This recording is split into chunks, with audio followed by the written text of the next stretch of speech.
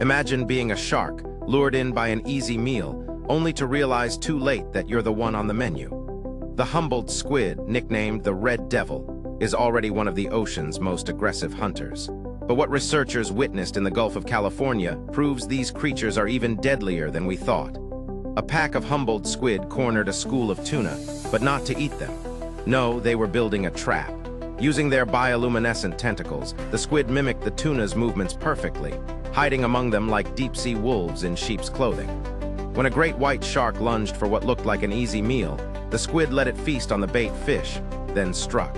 They swarmed the distracted predator, slicing its gills with razor-sharp beaks before tearing into its flesh. But the true horror came later. Autopsies revealed the squid didn't just outsmart the shark, they drugged it.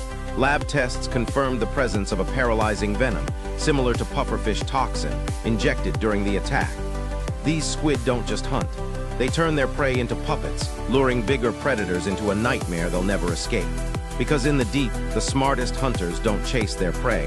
They let their prey come to them. Would you dare dive into waters where squid are the apex predators?